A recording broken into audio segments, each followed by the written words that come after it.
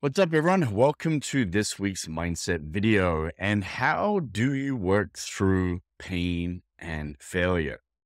Stick through today's episode because not only am I going to share with you a crazy and very heartfelt story that almost broke me, but I'm also going to share with you the number one way to guarantee that you not only work through pain and failure, but you learn how to embrace it to come out the other side as a better version of you. So let's dive into it. Now, if you've been following my journey for a while and listened to the last couple of episodes, I shared with you a period in my life where everything was very ego based and I thought I was the shit. I'd just been named personal trainer of the year in Australia in the entire country. I'd just been recognized in the US for having one of the most profitable fitness business models that there were. I was speaking in multiple masterminds in multiple countries and states all around the world. And I thought I was it and a bit. Fast forward a year later, literally almost to the day, within a 7-day period, my marriage of 13 years ended. My wife took my children with her from Thailand back to Australia, and I had no idea when or how I was going to see them again.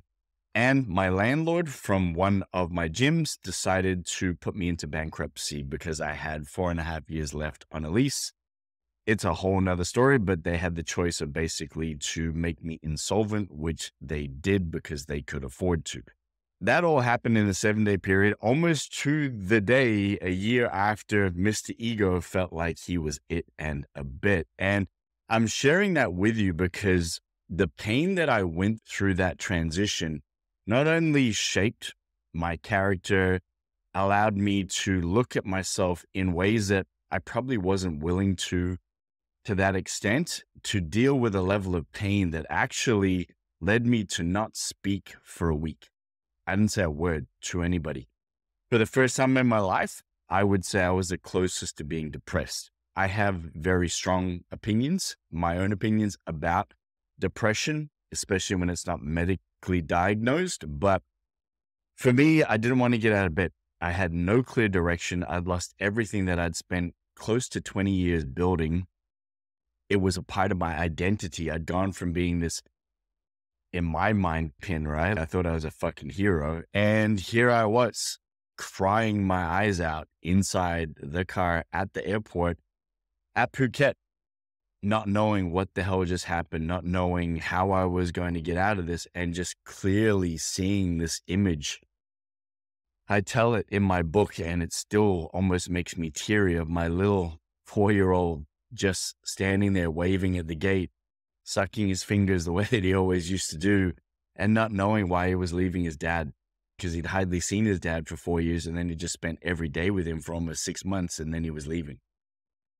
And it was probably the closest thing to something breaking me. I felt like a piece of me had broken. And how I picked myself up through that process is what I'm going to share with you now, because it's what allowed me to not only deal with that level of pain, but it allowed me to also not just see failure as being inevitable. It allowed me to see all of those failures as opportunities that I could embrace, that I could learn from. And it's what I want to give you today. All right. Here I was, literally in a 5-bedroom, you'd call it a villa or a house in Phuket, rented it out, paid for the year. And I was on my own. And my ex, even at the time, that was a whole mess.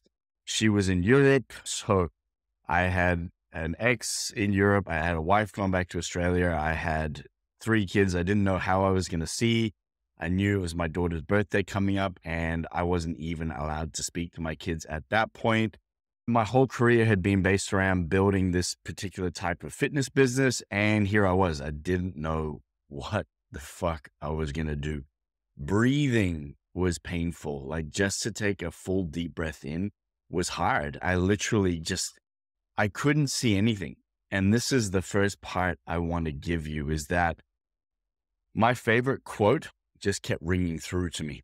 every day it kept ringing through to me. And it's literally how I started to rebuild, was that for things to change, first I must change. And I didn't know what I wanted to do for work.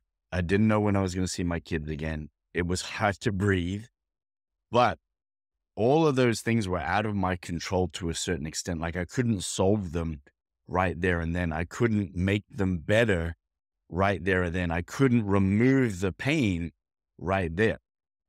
So what could I do? And this is where the journey began. What could I focus on? What could I do? And keep in mind, I'd been doing a bunch of mindset work, seeing therapists, dealing with a whole bunch of shit to get to that stage in my life. Didn't change the giant ego that came with me, but this humbling experience was the beginning of me detaching myself from my ego forever. And when you have nothing and you have no direction and no clarity, and all you have is all of the stories and the pain and everything else and the weight of shame and guilt and blame on top of you, shit is not easy. So again, what can I do? Where can I start? And this is what played out. And for the first 5 days, I couldn't speak. I didn't want to get out of bed. I was eating shit and just fucking lost. And then I slowly started to put pieces together. It would be my daily routine. That would be step number one. What can I do within my day that I can control? That in some ways helps me either feel better or work towards being better. I went right back to my Tony Robbins CDs that I had back then. I pulled out the CD case, and this is only 10 years ago, right? And I pulled out the CD case and I'm like, cool, I'm going to start going through these every single day. I wasn't working at the time. I was consulting a couple of things online. I had a couple of programs that were selling online automatically. And yeah, I basically, cool, let me start there. Fitness, what could I do? I can train in the morning at the gym. I can, in the afternoon, go for a walk. I can go to the beach here. There were little things that I could start to do that I could see. Everything else, I couldn't see a way out. And half the time I couldn't even see because the weight was so heavy on top of me. Like I said, it was hard to breathe. And I legitimately mean that. And I'm an asthmatic, right? But it was even harder than normal to breathe. And once I started to piece together my day, my perception and what I could see started to change. I could start to see little breaks. I could start to see little parts of me that, for the week prior and everything else, I couldn't see anything. And as I could start to see little parts of me coming back and little thoughts, and I've always had a creative and a very optimistic mind. So I was always thinking about different things that I could start working towards and what I was going to do and how was I going to come back from this place. And that led me to step 2 that I want to give you. The quality of your life is going to be based on the quality of your answers. When I couldn't breathe and I couldn't move and I couldn't see, the only things that kept playing out in my mind, the only questions I was asking myself were keeping me even more stuck. Why did this happen? What went wrong? What did you do? What could you have done differently? All of these questions were just keeping me focused on everything that had happened and the situation that I was in. And it was only creating more pain. It was only keeping me more stuck. It was only keeping me in the same types of emotions. So then I flipped. Step 1, controlling the things that I could control in my day. Step 2, what can I focus on? What quality questions can I ask? Which should be like, cool, what do I want to do? Where do I want to go? Who do I want to be? What do I need to do to mend things with my ex-wife so I can start speaking to my kids again? What do I need to do in order for them to feel like their dad still loves them and still wants to be a part of their life, even though now we're apart permanently for the first time ever? And my son was almost 9, my daughter was 7, and my little man was 4. They'd seen me go away on trips, but it was never a permanent break. What do I need to do to let them know that it's going to be okay? So again, that then led me to, okay, a list of things that I could start focusing on and I could start doing. Now, before I share the next step, you've got to understand, based on maybe where you're at right now and also thinking about my situation, a lot of people can get to that point. And I see it with clients all the time, and I help clients get to that point. But yet, when I have awareness and I can start to see things, if I don't now take action on those things, I am voluntarily keeping myself stuck in pain. I am the only one to fucking blame at that point. And then again, you live with more blame, more shame, more guilt, because you know what you should do, need to do, could do, but you're not fucking doing it. And for me to come back from that place of, I was making close to $200,000 a month. And here I was fucking bankrupt with bits of money coming in here and there with no idea how I was going to come out of this hole. None. Everything I had built, clients, relationships, everything gone. Like I said, that's another story. I think I've told it somewhere online. I think it's in my old podcast episode with like an 1.5 hour episode just on that. But the point being is that without taking action on these things, nothing would have changed, which means I wouldn't have got to step 3. And step 3 was that my perspective started to shift. It didn't transform yet. It didn't ultimately change yet. It just started to shift. Suddenly I had a bit more space to breathe. Suddenly I could start to see little paths forward, even just little steps, little possibilities or little opportunities of ways forward. I started to repair my relationship with my kids because they didn't understand any of it, what was going on. And then I started to work at how I could talk to my ex-wife and find a communication way and then do that consistently. And then I found a way of starting to make more money and starting to help more people build businesses that I built, right? They wanted my model, so it's cool. Here it finally is. And I started to build my way out of it. The other thing I started to do is I started to create really big fucking visions for myself. And the reason why I did that, all right, is that when you're at the bottom, all you've got is up. That's all you've got. You can't get any fucking lower, right? And some of you, regardless of how high you get up, you're still always looking down. Regardless of what you've done. You can lose 50 pounds. Oh yeah, but I've got 50 more.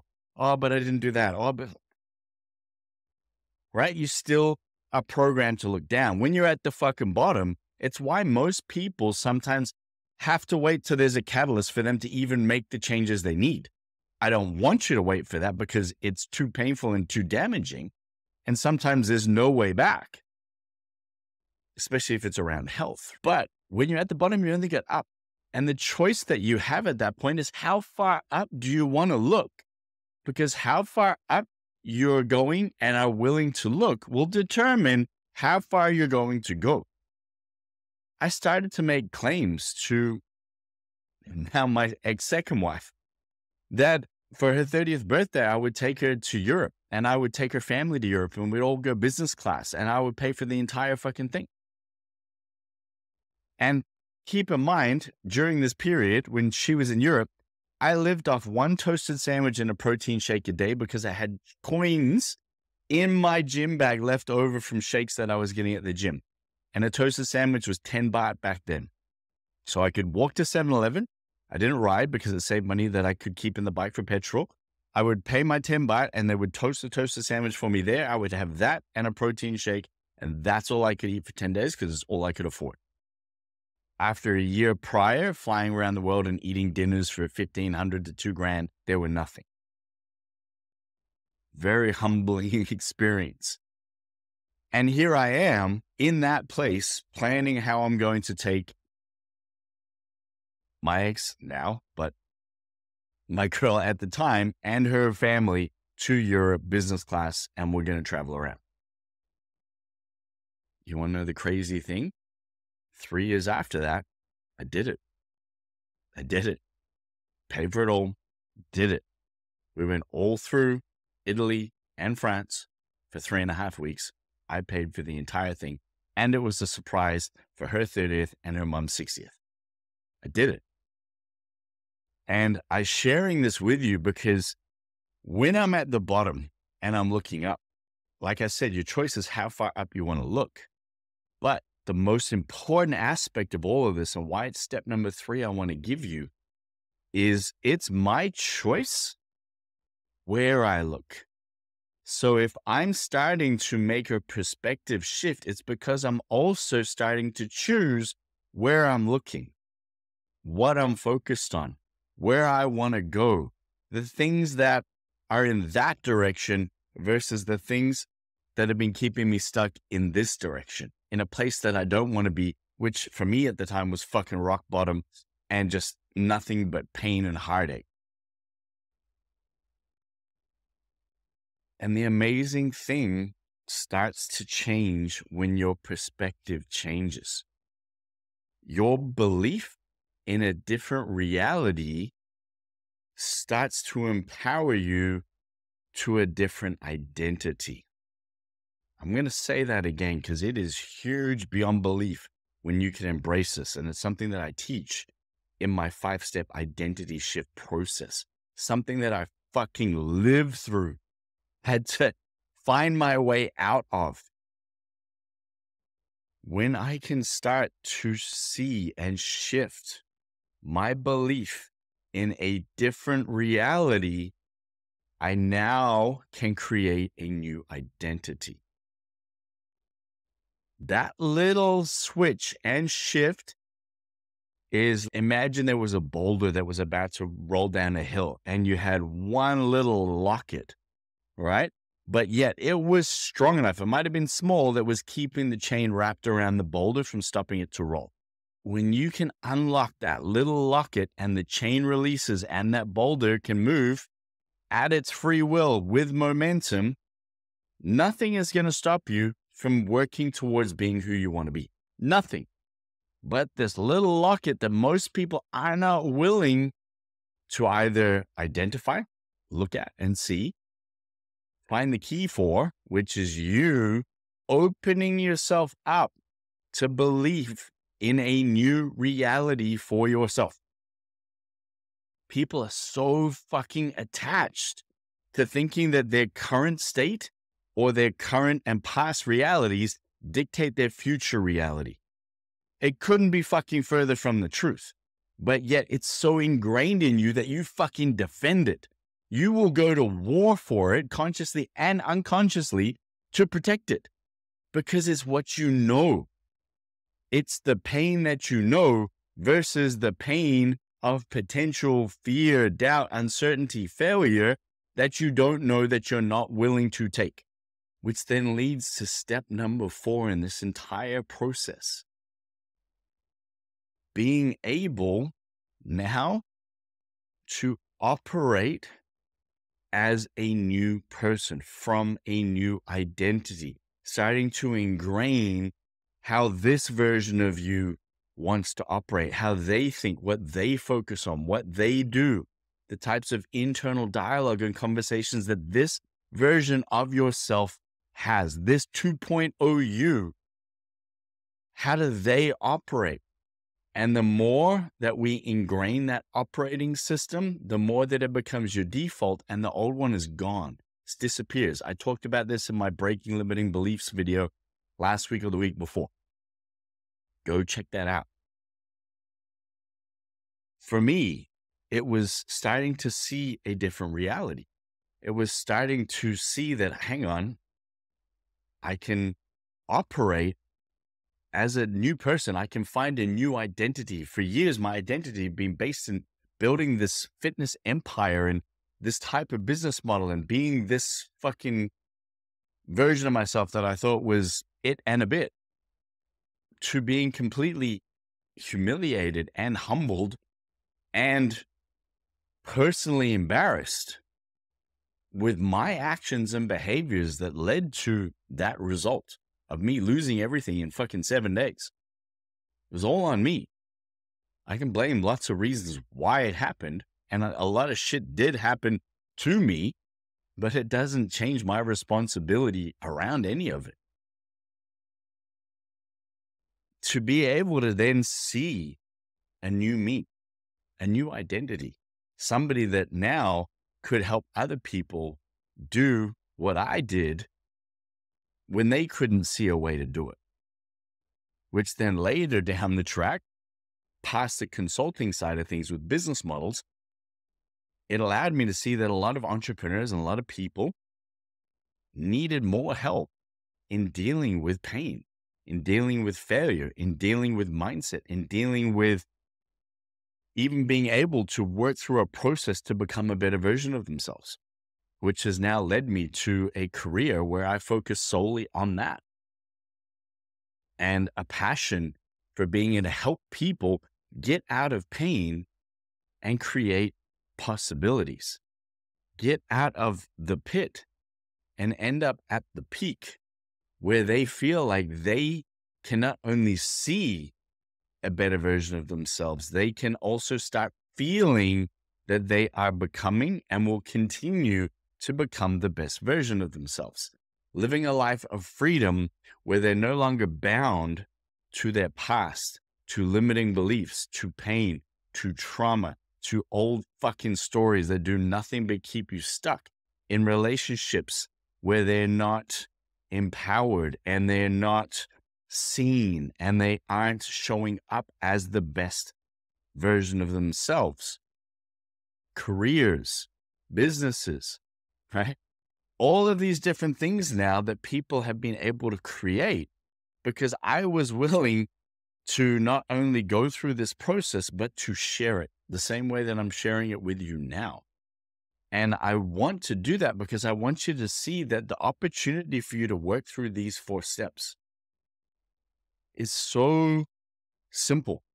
There's nothing in your way. And if you want help with it, I literally have a 4-week process that I will take somebody through where you work through the 5 steps with me one-on-one.